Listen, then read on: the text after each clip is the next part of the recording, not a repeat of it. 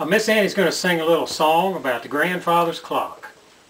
And it's a pretty long song, so we're just going to sing the first verse when the young man is born and the last verse when the old man dies. So you have to fill in the middle yourself. Just get those lyrics, pretty good lyrics, all of them. And for you banjo players out there, we're playing this in the key of A, just capoed up 2 frets from standard G tuning. You ready then?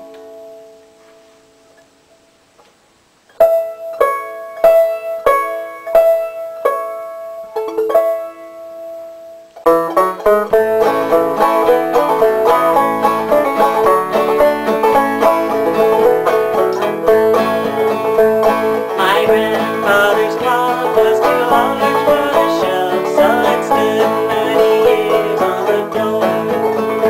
It was taller by far than the old man himself, though it weighed not a pennyweight more.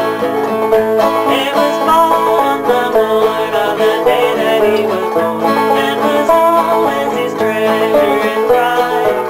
But it stopped short, never to grow again when the old man died.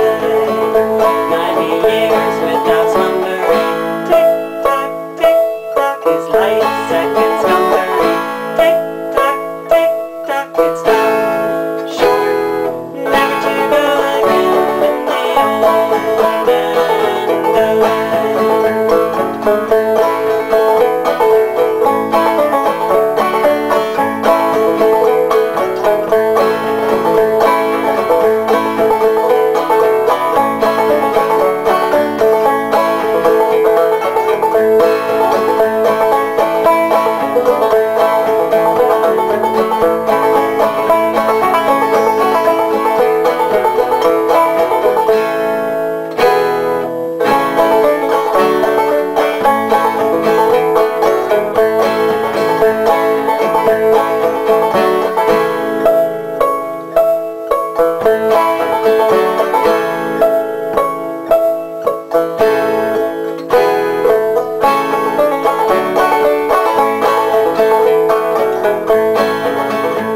It rang an alarm in the dead of the night, an alarm that for years had been known. And we knew that his spirit was running its flight, that his hour of departure had come. Still the clock at the time with a soft and muffled chime, as we silently stood by its side.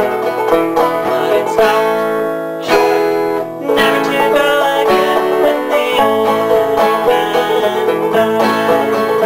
90 years without slumbering, tick-tock, tick-tock, his light seconds numbered.